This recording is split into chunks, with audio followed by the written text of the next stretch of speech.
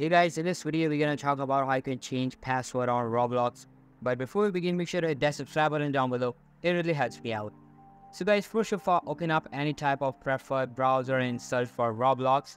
And open up the first site that comes up. There are basically two ways that you can use to change the password. First one is applicable if you are forgetting your password. What you need to do is simply tap on forget password and then enter your email address to verify your login attempt, and then lastly change the password. The second way is through the settings of your account.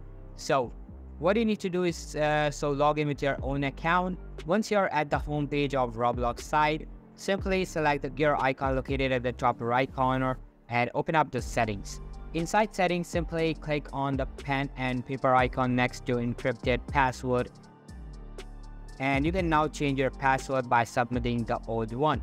And that's how you can change your password on Roblox. So that's all for today's video. Hope you liked the video. I'll be meeting you in the next one. See you soon. Bye.